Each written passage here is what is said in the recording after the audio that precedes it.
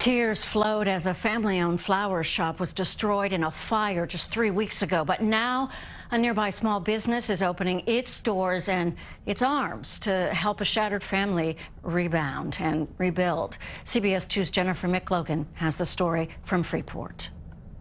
It really felt hopeless. Our whole lives' work, and it was gone. Just before Thanksgiving, a landmark family-owned flower shop, Durier's on Guy Lombardo Avenue in Freeport, was destroyed in an intense overnight backdraft blaze. This is my heart and soul. The owners disconsolate when suddenly a remarkable gesture. I know that gut-wrenching feeling when you've lost everything. The owner of Otto Sea Grill was taken back in time to Superstorm Sandy when her family's famed restaurant on Freeport's Nautical Mile rebuilt with the help of the community. I saw the devastation of their fire.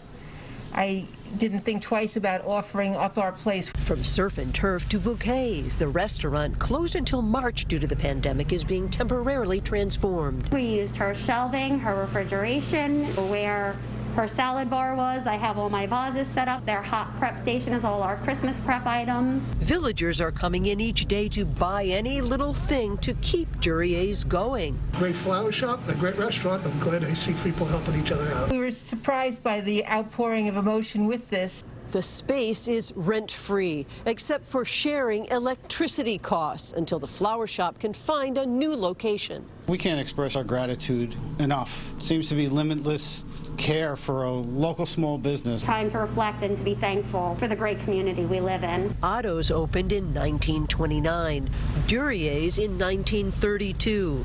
Generations of support that, with hope, will continue to flourish.